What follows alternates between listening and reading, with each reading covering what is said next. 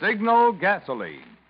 Let every traffic signal remind you, you do go farther with Signal gasoline. Yes, you do go farther with Signal.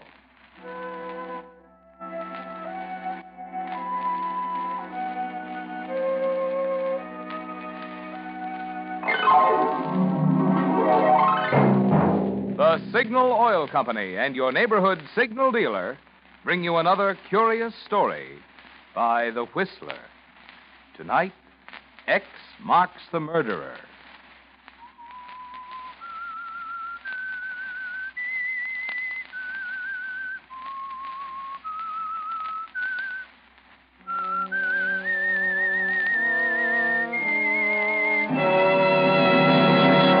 I am the Whistler, and I know many things, for I walk by night. I know many strange tales hidden in the hearts of men and women who have stepped into the shadows. Yes, I know the nameless terrors of which they dare not speak.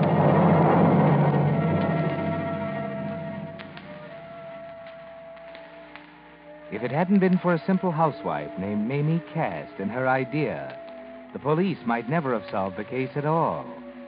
And it was a case that they certainly wanted to solve, and quickly. It was a long series of murders which baffled police and terrorized the city, not only because of their fiendish quality, but because of their apparent lack of motive. I say apparent lack because you can't expect the police to find and recognize a motive deep in the mind of a man who simply enjoys killing. A man who rationalizes his feeling into a sort of righteous clause. So at the time Mamie Cast got her idea, the police were still baffled and getting nowhere. Mamie, reading about it, got her idea and told Ben, her husband, about it over their evening coffee. Think of it. 4 of them, all women, stabbed and left dying in the streets. And the police looking high and low, and him or her nowhere to be found. You know, it must be a man. It couldn't be a woman to do a thing like that to her own kind. Don't you agree? Huh? Oh, Ben, ain't you listening to me? Sure. What's got into you sitting there staring like that? I was just watching you reading about it. You get all worked up. Like it was you that was stabbed. Like any minute it'd happen to you. Well, it might be, too. Who's to say he's not lurking right around here? And when I go out some night, why, it might be someone in our own neighborhood. Might be. You know, the police think it's a working man. They do? Why? Well, because all the killings have been on weekends, when there ain't work to keep a body busy and out of trouble. If they know so much, why don't they catch him? They don't know. It's just a theory. They're just guessing. Well, sort of, yes, but... Well, they'll double the police on weekends until they catch him. Maybe he's too smart to get caught. The newspaper's offering a reward for $1,000. It says, this paper will pay $1,000 to anyone who can offer a clue which will lead to the arrest and conviction of the monster who's terrorizing the city. Monster? Is that what they call him? Well, what else would you call one who kills people like that? You know, we could use that $1,000, Ben. I want nothing to do with it. You wouldn't take $1,000 if all you had to do was to give the police an idea? I ain't got any idea. Well, I have. I've been working on it all day, and I'm going to send it to the police. You have? Yes. Where'd you get this idea? I ain't putting any ideas in your head, have I? Where'd you get an idea? All you do is come home from work every morning and fall asleep. When you wake up, you sit in that chair all afternoon and evening till it's time to go to work again, just sitting there and brooding. No, I gave myself this idea. You wouldn't want to tell me, would you? No. Why should I? I'm your husband. It ain't right to keep things from your husband. You keep things from me. No, I don't. What things? You don't always tell me where you go. Can't a man take a walk now and then without having to get his wife say so? What's your idea? Well, here, look. See this map of the city? Huh?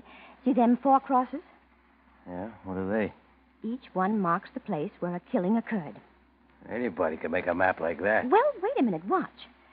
When I connect those 4 points, it makes a square. Almost. That ain't so wonderful. Now, my theory is that whoever's doing the killings lives someplace inside that square. Oh, there's 500,000 people lives there. But he never strikes twice in the same place. I've got the idea that he goes out in a different direction from where he lives every time he wants to do away with somebody. What makes you think that? Well, it's just natural not to do something like that in front of his own house. He'd go far away and in a different direction each time, so as not to have two happen in the same place, don't you see? And according to your figuring, where's he live? Somewhere in the middle of the square. Now, wait till I connect the opposite corners of the square. What's that for? He lives nearby where the lines cross. Now, look, come here. Let's see. Yeah, this one comes along 8th Street. And it crosses this one here. Ben, look. Huh? Why, they cross right here. Practically in our own block. There, you see? Maybe it is someone we know. Maybe we see him every day. Oh, this is rot. You ain't aiming to send this fool idea to the police. I am. Maybe it is rot. And maybe it's worth $1,000. Anyways, I'm going to try. Mamie, I'm warning you. Don't fool around with something that's none of your business. And why not? Got a feeling you might regret it.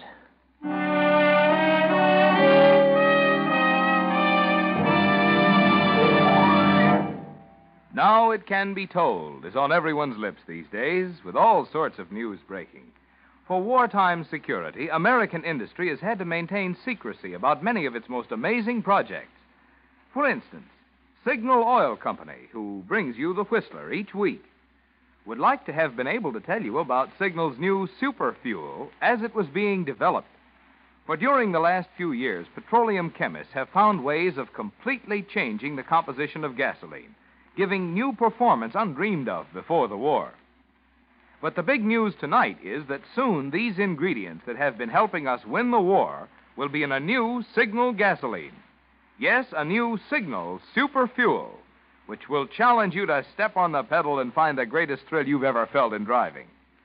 You'll soon find this new Signal super fuel at your friendly neighborhood station displaying Signal's yellow and black circle sign. Meantime, while you're waiting for the announcement, keep your car filled with Signal. Keep enjoying genuine Signal quality, which today, as for the past 14 years, means the finest in petroleum products and service that money can buy. And now, back to the Whistler.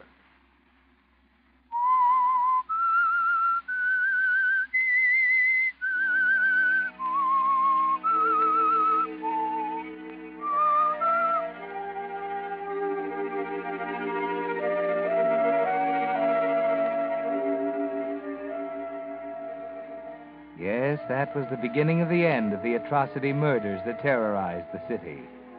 Mamie Cast had an idea, and in spite of her husband Ben's objection, she sent it in to the police. That was on a Tuesday. And all day Wednesday, she waited for somebody to call her. But of course they didn't. And that night, as a patrolman strolled down 8th Street.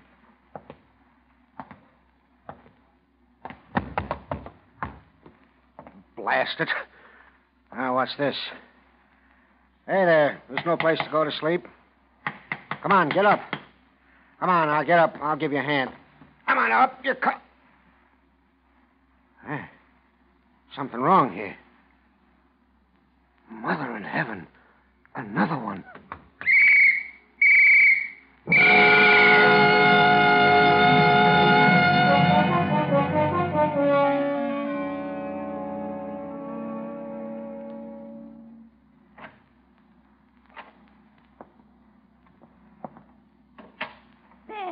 Is that you? Huh? Ben, Quit screeching. It's me. it's happened again. What's your light on for? Turn it off. Right here in our block. It was horrible. Turn that light off. I was frightened. I felt safer with it on. I like the dark. Turn it off. All right, all right. Didn't you hear me? Don't you know your wife's been here all this time, almost dying with fear? And there's been a murder almost on our doorstep. Yeah, I know. You know? How? Police were talking about it as I came in. What's the water faucet running for? I'm washing my hands. Never knew you to do that before. I thought you washed up at the factory. Can't a man wash his hands when they need it? Get me some brandy. Brandy? At this hour in the morning? Yeah, I'm tired. Done in. Never acted like this before. It's right here on the sideboard.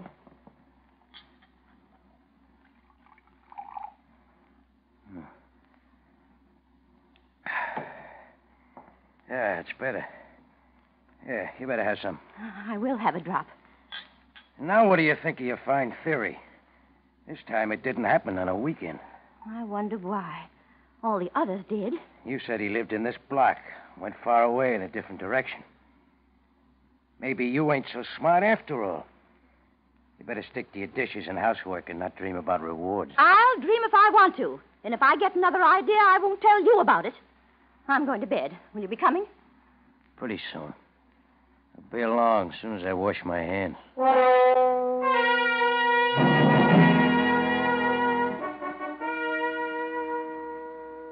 Well, Mamie Cass, perhaps your idea wasn't so good.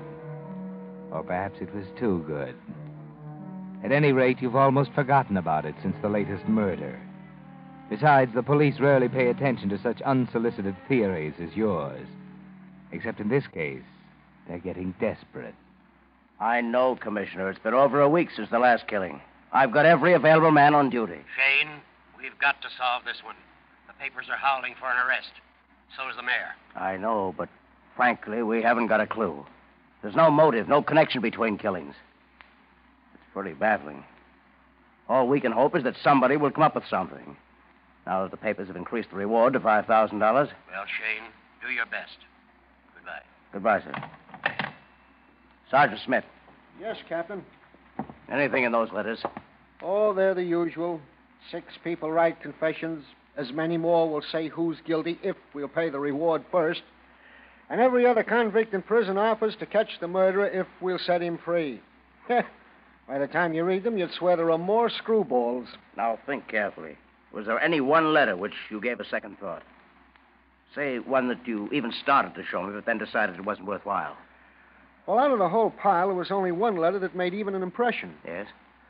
A woman by the name of Mrs. Cass wrote that if the 4 points at which a murder occurred were connected, well, they formed a square, and that the guilty man probably lived someplace inside that area. Everybody, including the police, noted that. It was suggested in the newspapers. Well, she narrowed it down to the place where 2 diagonals of the square intersected. X marks the spot. We arrest the man who lives at the point, and the X case is solved, huh? But here's what makes me remember the letter. It was dated the 23rd.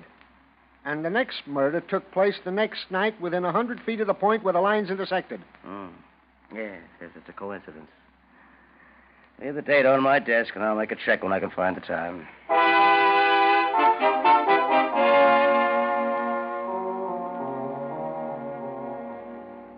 Now, Mamie, perhaps your theory will get a try, but only when Captain Shane gets around to it.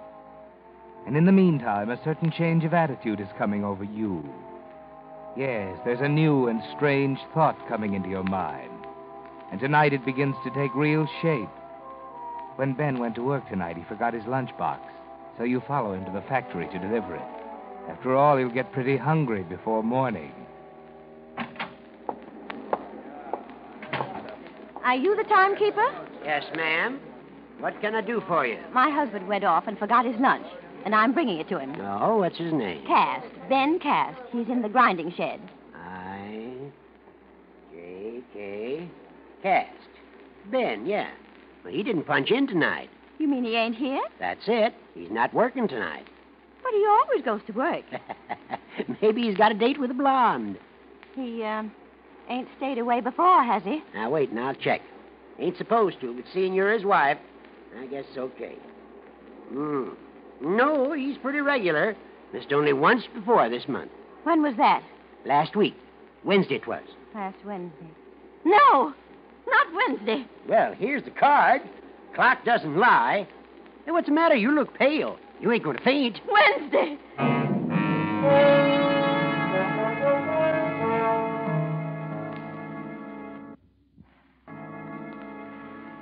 What is it you're thinking, Mamie?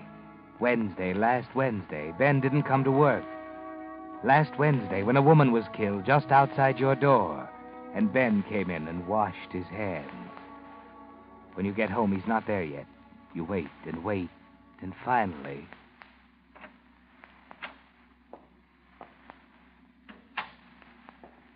Ben, Huh?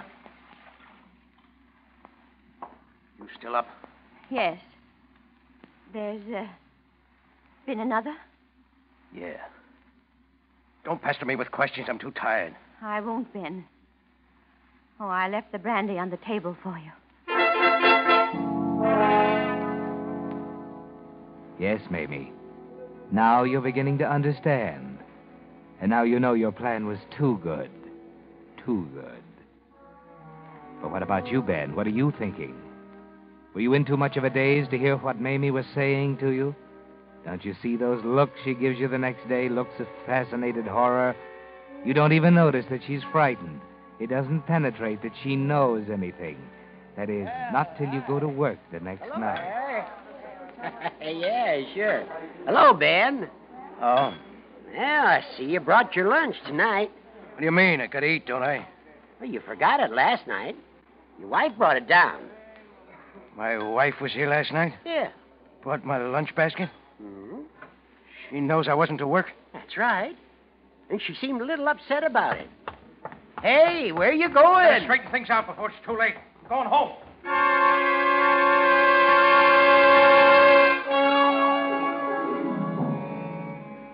Yes, Ben, now you know. Now the danger signals penetrate through your numbed consciousness. And you're going home to Mamie fast. Only as you climb the stairs, you realize someone is there before you. There are voices at your door. You shrink back in the shadows of the hall. Well, good night, Mrs. Cass. Good night. Sorry to have bothered you. I'm afraid your letter won't be of much help. Thanks for sending it in anyway. Good night. Good night. Oh, what do you think, Captain? I won't think anything now. I'll wait till we check with her husband. She seemed frightened. Almost in a daze. Well, you can't blame her. First a murder nearby, and then the police calling on her.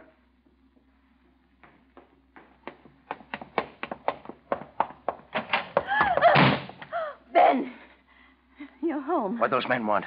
Well, they just came to ask about the letter. It doesn't mean a thing. They check up on all letters like that. You were right, Ben. The idea wasn't any good. They ask about me. Yes, but just what they call routine questions. What you did, where you worked, and how long we'd been married, and, things like that. You told them? Oh, yes, I had to. And did you tell them I didn't go to work last Wednesday? No, I didn't tell them that. You know, don't you, Mamie? No. You don't have to tell me where you were. I'm not asking you anything, Ben. How'd you know the other night when you asked me if there'd been another one? It was in the newspaper. Wasn't in the papers when you asked me. Then it wasn't in the papers when you told me. It's you. You're the monster. No, don't call me that. No. I'm not. Monster. That's what you are. You, a woman who'd sell her husband for $1,000. I never said a word. You. Ben, please, put down that knife. You. I swear I'll never say a word. I'll never tell a soul. You've set the police on my trail. No. They'll go to the factory and find I wasn't at work. And they'll be like a pack of hounds sniffing and baying at me and let me have no peace. I can save you, Ben. I know I'm only a woman, but I can throw them off the scent. How can you? It don't prove anything. You're not being at work. And when they come back to check, I'll tell them you were with me every minute of the time. Don't you see, Ben? You need me. I need you. Yes, more now than you ever did. You need someone who can swear to where you were those nights you weren't at the factory. I'm the only one who can do that. The only one who will do it. Yeah, that's right. I'll have to tell him I was someplace. But you'll have to have someone to back you up. You're not going to turn me in? No. You can put that knife down now, Ben. I won't ever tell. I'm your alibi now. Without me having a chance, I'm your alibi.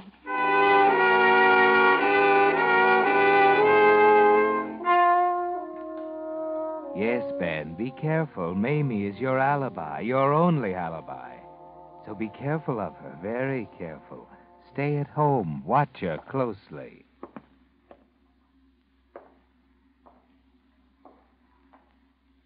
Ben, can't you stop pacing up and down? That's all you've done for 3 nights now. That and sit brooding in the armchair. It's getting foggy. Heavy black fog. Can't see the street light. Ain't it about time you started for work? Ben, What'd you say? I said, ain't it about time you started for the factory? I won't be going to the factory tonight. Not going to... What's come over you? You'll call the factory and tell them I'm not coming in tonight. Don't make me do that. You'll do as I say. All right. But don't go out. Not again. Not another one. What difference does it make? Oh, no. Rotten world, anyway. Oh, no. You're better off out of it. We'd all be. Oh, but Ben... Call the factory. Tell them I won't be there. I'll be back in the morning. No, Ben, come back! Don't go! Ben!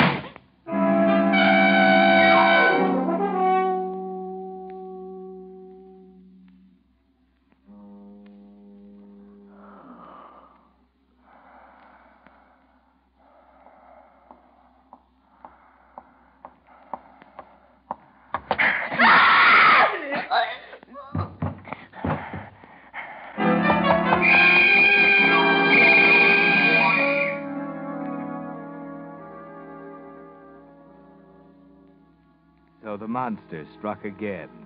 For the last time. You didn't know that, Ben, but it was for the last time. Yes, it might not have been if it hadn't been for Mamie's idea and her letter to the police, and the train of thought it started in the mind of Captain Shane of the Homicide Squad. You think we've got enough to make an arrest, Captain? Not yet. We've got nothing new. But I hope to after I've questioned him. Everyone knows what to do? Oh, yes, sir. We've even rehearsed like actors. Good. Then bring him in. Right in here, Mr. Cast. Sit down, Mr. Cast. Why am I here? My wife's waiting for me at home. She'll be frightened. I just stepped out for a few minutes. You told her you'd be right back? Yeah. Then, of course, she will be worried. I'll be as brief as possible, and you can go to her. Mr. Cast, we want you to help us. Me? Help the police? Well, these killings have us baffled. We thought you might be able to help us out. How? Your wife sent us a map. It was her theory that the guilty one lived near the point where the two lines crossed. Oh, yeah, I remember it. I told her there was no use bothering the police with it. You didn't think it strange when the next murder took place within 100 feet from that point? Oh, queer things happen. Right after she pointed out to you that 4 murders had occurred on weekends, the next one took place on Wednesday. That was the first night you had missed going to work in 6 years. I didn't feel well. I stayed home. A week later, on a Thursday, there was another murder. That was the second time in 6 years that you didn't go to work. Oh, I don't remember. I did stay home again. It might have been that night. Your wife knew, of course, that you were staying home. Of course. She always knows when I stay home. Then why did she take your lunchbox to the factory that night? She brought my lunch? Yeah. Oh, yeah. Yeah, I remember. When I got to the factory, I found I'd come off without my lunch, so I went back after it. And when I got home, it wasn't there, and I knew my wife had taken it to the factory. I waited for her to come home, but she took so long I didn't bother to go to work. I stayed home. Tonight, about an hour ago, a woman was killed. And tonight you weren't at work, Mr. Cast. Where were you an hour ago? I was home. I was just leaving on an errand when your men come up and asked me to come down here. Oh, I'm sorry.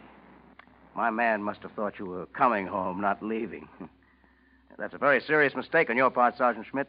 You must be more careful about such things. I'm awfully sorry, sir. Accept my apologies, Mr. Cast. Now, Mr. Cast, we're not questioning your word, but I'm sure you'll agree that you'll be in a better position if you could prove just where you were. By that, I mean, have some witness who could swear that he saw you. You mean an alibi? Yes, that's right. My wife will prove everything I say is true. And where will we find your wife? Why, at home, of course, where I left her. I'm afraid not, Mr. Cast. We tried that, and she wasn't there. Not there? In fact, I think I can safely say that your wife will never prove what you say. Your alibi is worthless, Mr. Cast.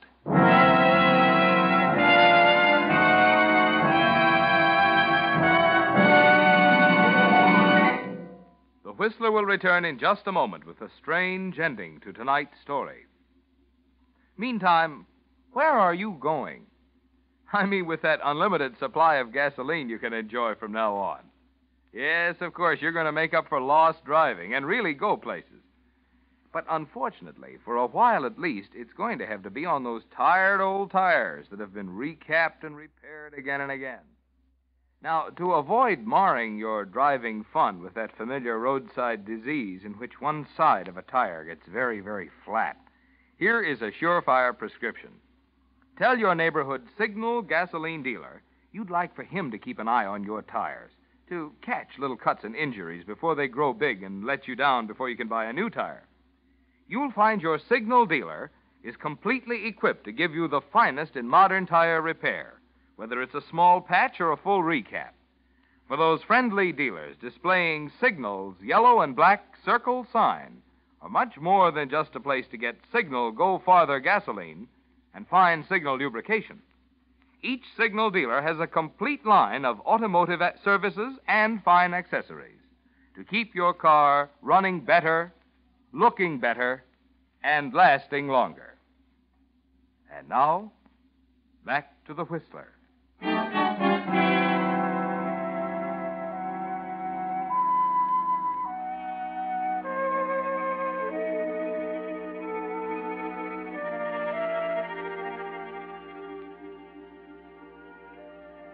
Well, Ben, you've come to the end of the road. Captain Shane says your alibi is worthless. You can't understand it because you were so sure that Mamie would stand by you.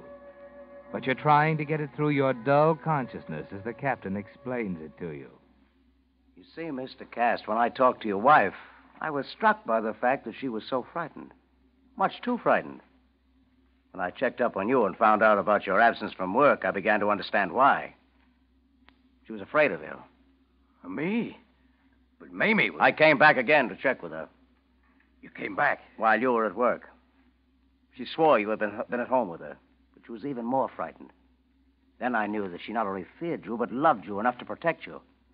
And I knew that unless she broke down and helped us, we'd never be able to prove that you were the guilty man. Me? Well, I don't know what you mean. I think you do, Mr. Cass. And I think now that we can prove it. Now that your alibi is gone. What have you done to Mamie? Where is she? Right outside, Mr. Cast. Sergeant, bring in Mrs. Cast. Yes, sir. In here.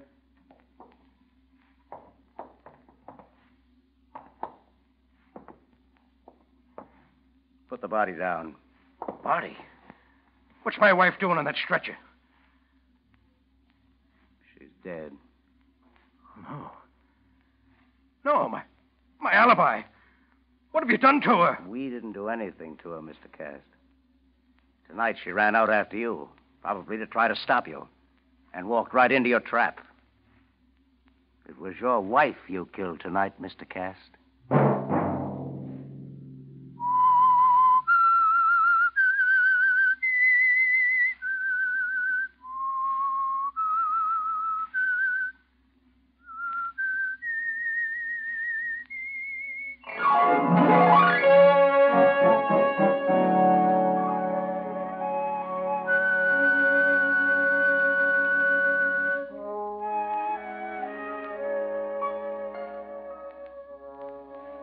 Next Monday at 9 o'clock, The Whistler will bring you another strange tale.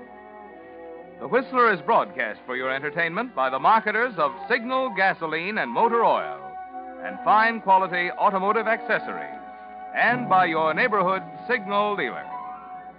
This program, directed by George W. Allen, with tonight's story by Joseph Cochran, music by Wilbur Hatch, is transmitted to our troops overseas by the Armed Forces Radio Service.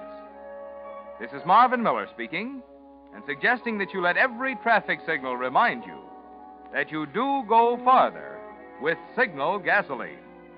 Yes, you do go farther with Signal. This is CBS, the Columbia Broadcasting System.